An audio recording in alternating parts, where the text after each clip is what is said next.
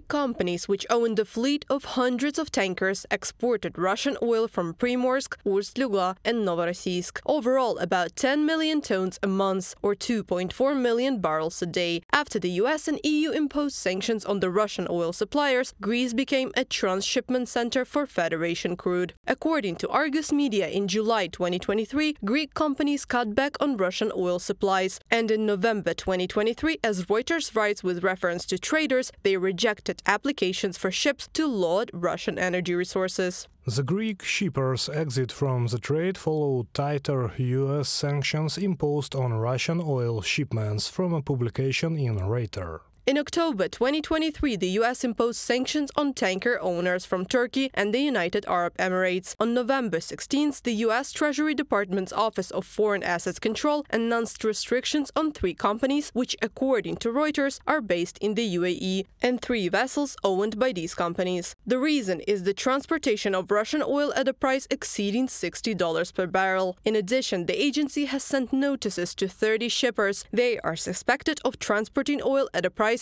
higher than a cap.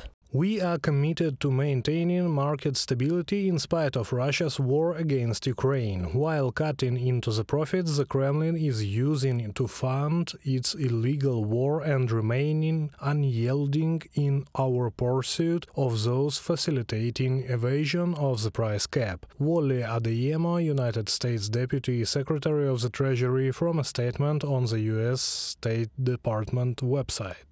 According to traders and shipping companies, Russia is currently using many little-known companies registered in the United Arab Emirates, India, Hong Kong, Seychelles, Ghana and other countries to transport oil. Tankers of the Russian shadow fleet fly the flags of various states. While we can track the vessel's journey from Russia to Singapore unless we have the sales contract, we do not know the price the oil product was purchased for. It is possible that someone filed false paperwork with the ship owner. This is why tracking the Russian oil sanctions is not straightforward. Andrew Lipo, expert on trade and export of petroleum products, in a comment to CNBC. According to traders, Russia is experiencing significant difficulties in exporting oil and oil products because of the sanctions. The process has become much more risky, expensive and complicated. For example, oil to China is now being delivered in 8 to 10 weeks. Before the sanctions were imposed, the journey took just 2. Meanwhile, the deliveries to India have stopped completely. Since the imposition of Western sanctions, Moscow and New Delhi have been facing a serious problem over payment in currencies other than dollar. India insists on paying in rupees. Moscow disagrees with that. Reported by Anastasia Tarnavska, Kristina Dombrovska, UATV News.